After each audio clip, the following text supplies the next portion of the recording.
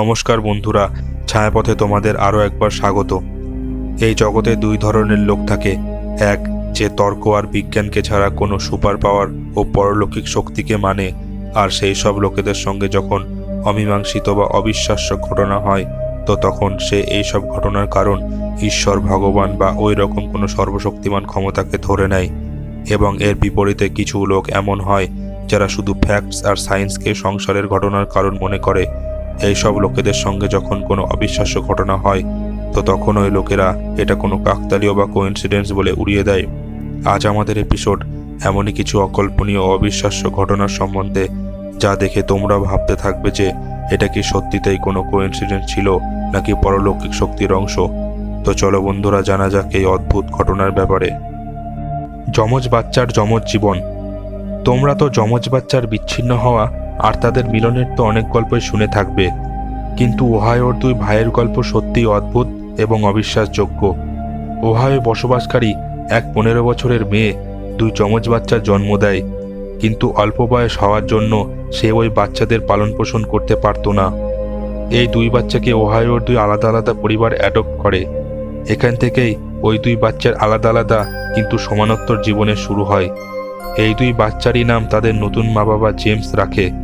কিন্তু এই কাকতালীয় এখানে শেষ হয়নি, বরঞ্চ এ তো এই জট পাকানো গল্পের শুরু মাত্র। স্কুলের দিনে এই দুই বাচ্চারই ফেভারিট সাবজেক্ট ম্যাথ ছিল।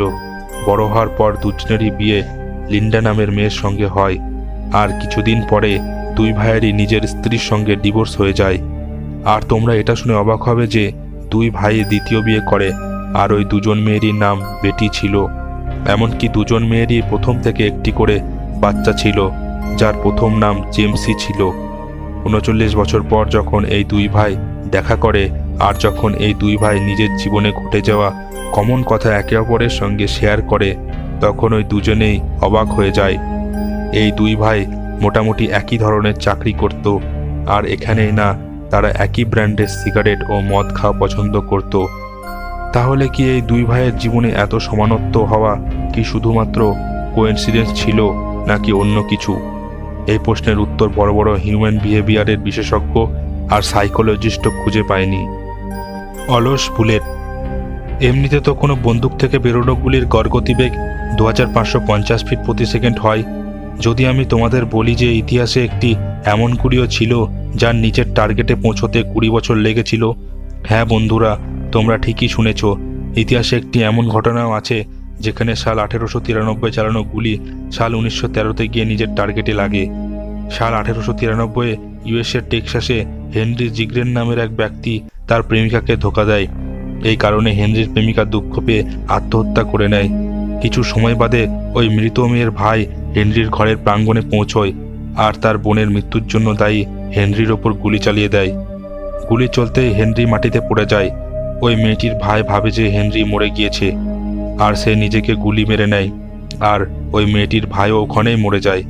কিন্তু হেনরিকে চালানো গুলি হেনরির মুখকে ছুঁয়ে তার পেছনে একটি গাছে গিয়ে লাগে, আর হেনরিকে শুধুমাত্র সামান্য চোটই লাগে।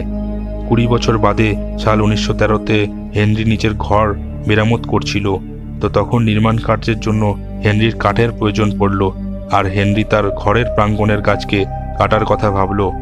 কিন্তু ওই গাছ অনেক বড় আর মজবুত ছিল, যার কারণে তা কাটা অনেক কঠিন ছিল। এই জন্য হেনরি সেই গাছে ডাইনামাইট লাগিয়ে সেখানে বিস্ফোট করার পরিকল্পনা করল। যেমনই গাছে বিস্ফোট হলো, সেই গাছে গাঁথা গুলি একবার আবার গতিমান হয়ে সোজা ওই গুলি হেনরির মাথায় গিয়ে লাগে, আর হেনরির সঙ্গে সঙ্গে তখন মৃত্যু হয়। এই ঘটনাকে রিপেলস স্ট্রেঞ্জ কোইন্সিডেন্সের মধ্যেও যুক্ত করা হয়েছে, কিন্তু এই ঘটনাকে শুধু কাকতালীয় বলা যায় নাকি অন্য কিছু, এই কথার নির্ণয় আমি তোমাদের উপর ছাড়ছি। অসম্ভবী নারী। 2 অক্টোবর সাল 1887 আর্জেন্টিনায় জন্ম হওয়া ওয়ালের জেসব সাল 1908 হোয়াইট স্টার লাইন নামের এক ব্রিটিশ শিপিং কোম্পানিতে কাজ করা শুরু করে। হোয়াইট স্টার লাইন ওই সময়ের সবচেয়ে বড় শিপিং কোম্পানি ছিল, যে অলিম্পিক আর টাইটানিকের মতো বিশাল আর অতুলনীয় জাহাজে নির্মাণ করেছিল। ওয়ালের জেসব হোয়াইট স্টার লাইনে এক নার্সের পদে কাজ করত। এই কোম্পানির প্রথম জাহাজ অলিম্পিক ছিল, যা ওই সময়কার সবচেয়ে অতুলনীয় লাক্সারি শিপ ছিল।